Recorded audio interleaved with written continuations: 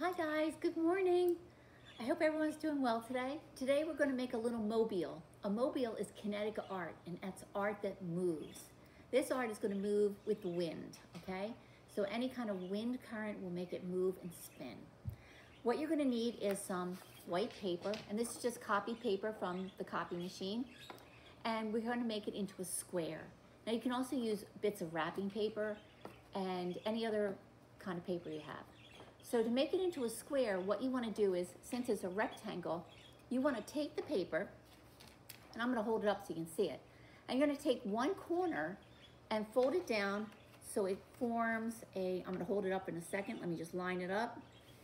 We're going to line up one corner like this, just like this. And if you line up one corner down so it lines up just like this, you will make a square this way, okay? So you're folding one corner down this way and then crease it, okay? So you make a nice crease. Always fold things on the table. Don't hold it up like I am, like an origami, okay? And then you're gonna cut this piece off with your scissors.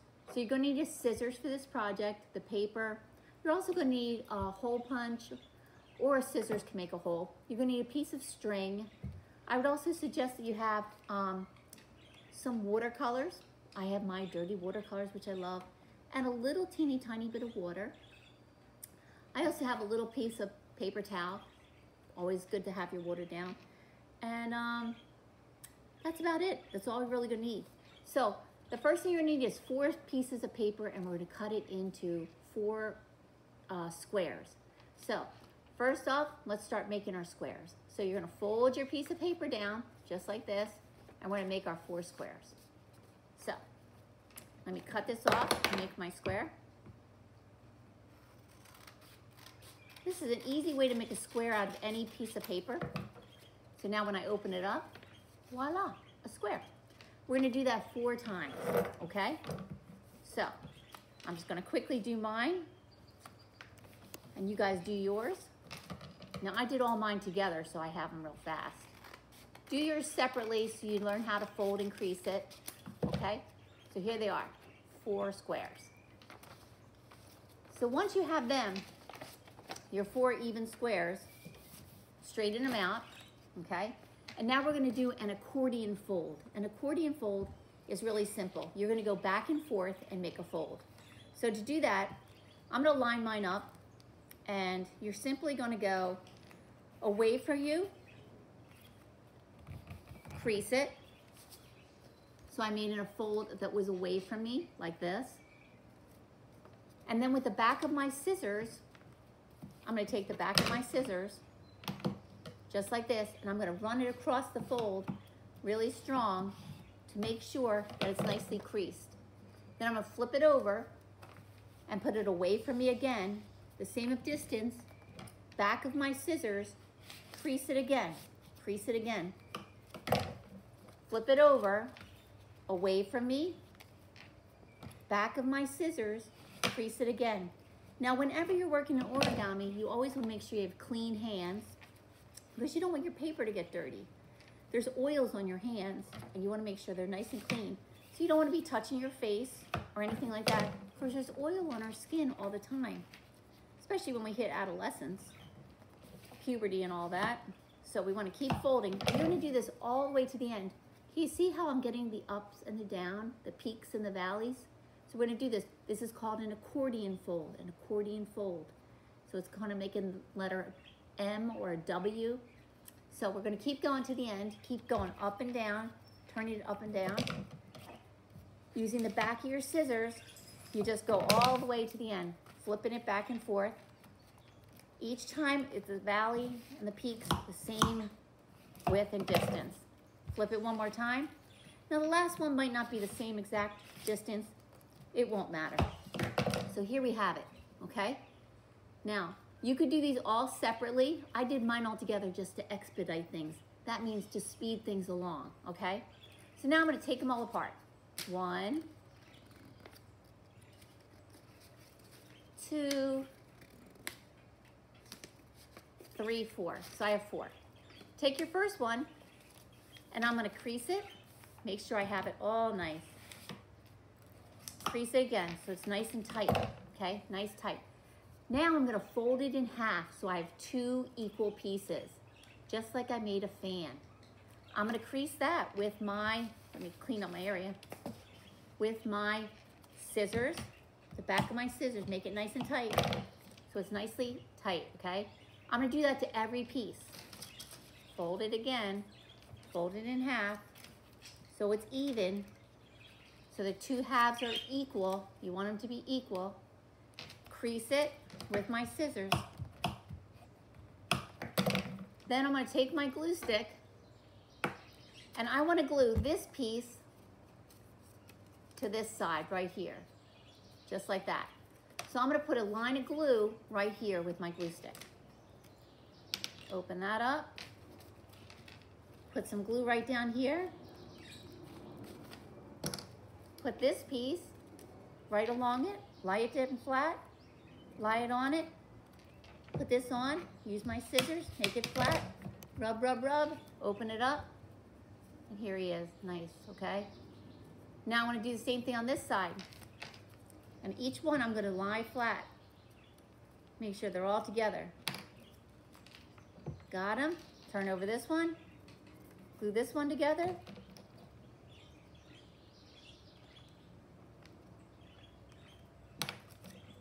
So I'm kind of making a fan. Here he is. So I just took that and made a fan, okay? You're gonna do the same thing to the other side, okay? So I'm gonna take the other piece, do the same exact thing. Take my scissors, squish him all up. Use my scissors, fold it tight. Fold him in half. Use my back of my scissors, crease it, get that good crisp fold. Put a little drop of glue right in here. Glue him together. Crease it with my scissors. He's together now. Take this one, crease it with my scissors. Fold him in half. Crease it with my scissors. Open him up. Put a little drop of glue down the middle. Fold it down. Put it together. Put a little drop of glue down this one. Glue the 2 halves together. One on top of the other. Open it up. I got 2 halves, right? So now I'm going to take this half and glue it together like this. I'm going to take this, put a little drop of glue down the middle, just like this. Take him, put him on top of it. Rub, rub, rub. Open it up. Voila. Take this half right here, put a little glue right here. Rubby, rubby, rubby with my glue stick. Open them up. Seal it up. Crease it with my fingers. And there you go. Isn't that pretty? So now I got this cool shape, right? So now this is where you're gonna come in and you're gonna use your watercolors. So I'm right-handed, so I'm gonna clean up my area real quick, cap my glue stick. Don't need the scissors, don't need the glue stick, put them away. Always wanna clean up after yourself, okay? So I have this, I'm gonna take my little tray, take my glue stick. I'm right-handed, put everything on my right side so I'm not crossing over myself. Water's gonna go over here, right side. Gonna take a few drops of water and stick them on my, activate my watercolors with a few drops of water. I have mine activated from the night before when I was using them, when I made my example. Take my project, my design, my spherical design, put them down on the paper. Now what I want to do is very simple. I'm going to take my water cup, put it right here, put my paper towel right here, so I don't want to make a mess, okay? You want to do self-control when you're working with paint. Don't want to go all crazy, okay? So I'm going to start with what color I like best. So I'm going to start with a bright color. Whenever you're doing watercolors, you want to start with your lightest colors. So my lightest color would probably be yellow, right? So I'm going gonna go with some yellow. I'm gonna grab up a scoop of yellow and I'm gonna put it anywhere I want on my project. And I'm gonna fill in one of the valleys with some yellow. So I'll put some yellow in this one. And then I'll put some yellow over here. And I want my eye to dance around the page with yellow and color. Anywhere I feel like it. More yellow over here. And some yellow over here. And then I'm gonna say, oh, my next color would be orange or yellowy orange. So I'll go that here. And I wanna just start adding color anywhere I feel like it. This is where you get to be creative and just start adding your colors. So as you can see, I'm just putting them anywhere I feel like it. And I'm gonna fill in all the colors. And I'm gonna go with bright orange this time. And I keep adding colors wherever I feel like it. Little water here or there. I don't wanna add too much water because this paper is kind of flimsy. And I'm just gonna add a little bit here or there, wherever I feel like it. And I'm gonna fill up the whole project with different colors, wherever I feel like it. And I'm just gonna add a little bit more. I'm just gonna do this really super fast. You guys can take your time more. I might go to red now, a little red. I'm gonna grab some red right here. Yep, I like red. Maybe a little fuchsia, go for fuchsia next. You can use any colors you feel like. If you like all cool colors like blues and greens, you could do that. I'm gonna go for some purple. Oh, I like purple. Get some purples in here. Yep, that's nice. And I'll add a little more purple up here. Yep. And I'll add some, this purple, this reddy purple up here. Oh, that's pretty. Little up here. Yep, like that. And I'll add some blue. Love blue. Love it, love it, love it. And I'll add some blue up here. Maybe some green, like green. Green is lovely. And maybe, ooh, yellowy green. Gotta do that. You wanna fill the whole project with some colors. Beautiful, beautiful colors, anywhere you feel like it. Because there's no right or wrong in how you color this. So you're just gonna keep going, keep going.